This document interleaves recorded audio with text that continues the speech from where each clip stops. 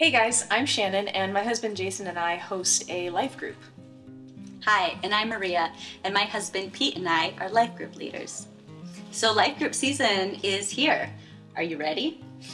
I don't know, I'm a little bit excited, but there's also some aspects that are overwhelming. Oh yeah?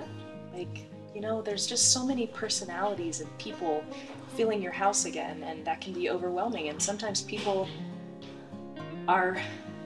So have you been to Costco in a while? It's been a while for me. You should totally go. The last time we were there, we got so many things. You definitely should think about getting like lots of the chickens, not just one chicken, but we get like 4 chickens and then you can put them in the freezer. Also dog food, cat food, store up on it, toilet paper, Kleenexes, peanut butter. We love the crunchy peanut butter.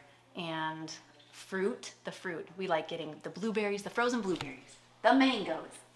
You have like the oversharer, The person who talks too much, the arguer. the person who never shares. Yeah, it can be overwhelming, but I think we're ready. Summer was a nice long break, and I'm ready to pour into people's lives and to be poured into by other people, I think.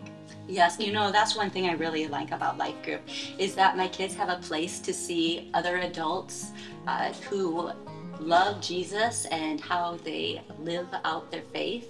I'm so thankful my kids can see that, not just Pete and I. Yeah. Life group season has started. The kids. Yeah, especially all the whiny, annoying ones that make such big messes. And the bossy one. What are you saying? Oh, and the parents. Forgot about all the kids. There's a lot of kids in the house. I guess we're gonna have to kid-proof the house again. But that's okay. I love having them come over. I love being able to pour into them and seeing them grow up. Yeah, I know my kids really enjoy being with you and Jason. And we love your kids. We live up here without any family, and so it can be really overwhelming homeschooling and taking care of the kids. It feels like I'm all by myself. But when we go to life group, you and Jason and everyone in our life group pour into our kids so much. Wow, it's beautiful. I love it. Oh my goodness, where are your pants? Did you bring your pants? This is so great. I love it. What is that on the floor? Do you have any paper towels? Yes. Okay. Let me go get them.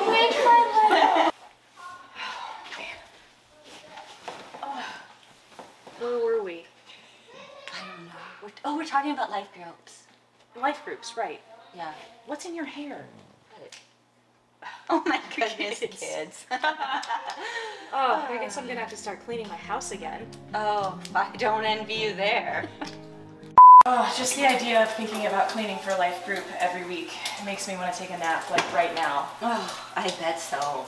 Babe, have you cleaned the toilet yet?